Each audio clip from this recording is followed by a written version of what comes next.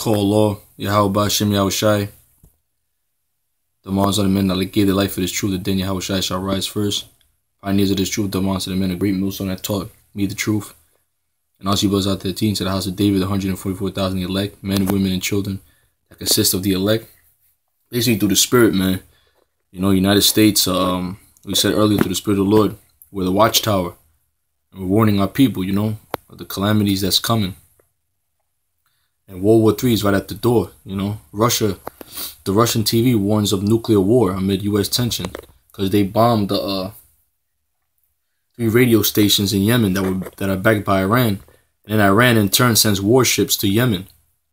You know, because the Third World War is there, man. It's here. So here it is. Russia's telling the American people, telling their people over World War III. And months back, Putin was telling trying to tell the American people, he's like, I don't know what to tell you.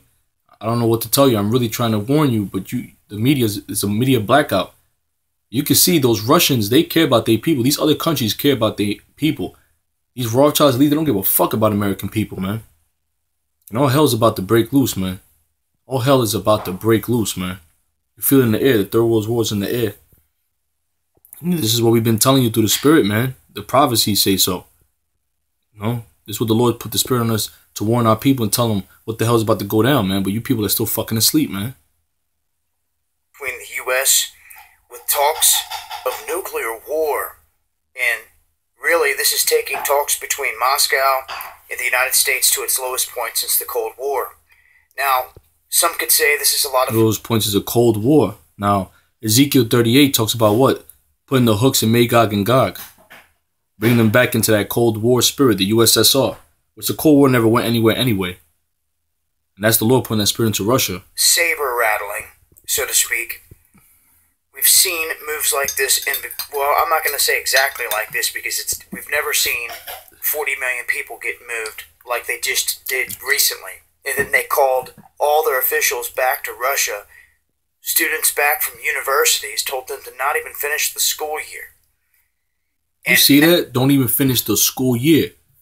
Because they know World War III is at the door, nuclear war. Now, Russian television warning of nuclear war amid these tensions. With Putin recently stating that they could strike up war in multiple different fronts. Now, I've talked before about pipelines being a target within Syria and other places. You've seen here recently just what the little gas shortage did in the United States. See, there was a sabotage. Something like that, not just in the United States, but any country, could cripple it. And when I think of tactics, dirty tactics of war, on not the nuclear level, just enough to bring a country to its knees, that's all that would be needed. And what better time to come in and take over a country, or attack a country, than when they're in their own civil war?